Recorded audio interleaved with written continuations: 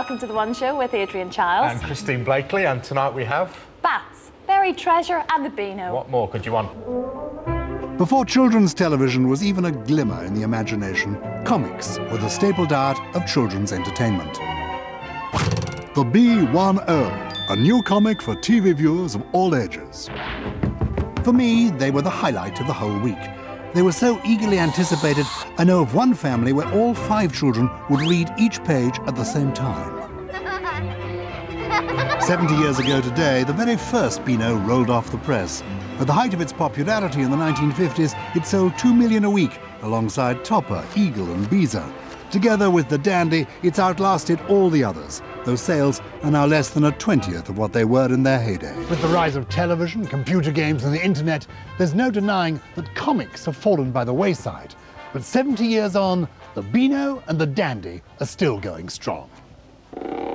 Kev Sutherland creates stories for the Beano. He also holds comic masterclasses, like this one at Great Bedwin Primary School, to open children's eyes to the endless possibilities of his favourite art form.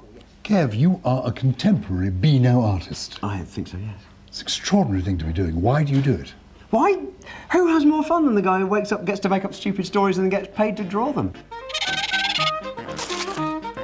So it's a story about a rabbit. Yeah, who eats a human. A human eating rabbit. No, a rabbit eating a human. Yeah, horrendous deaths are at the core of this creative endeavour.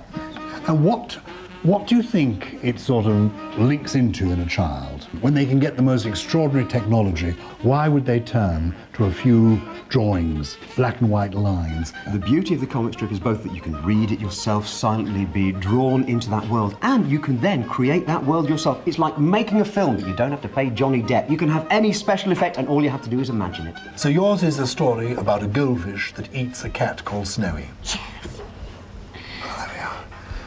What hope is there?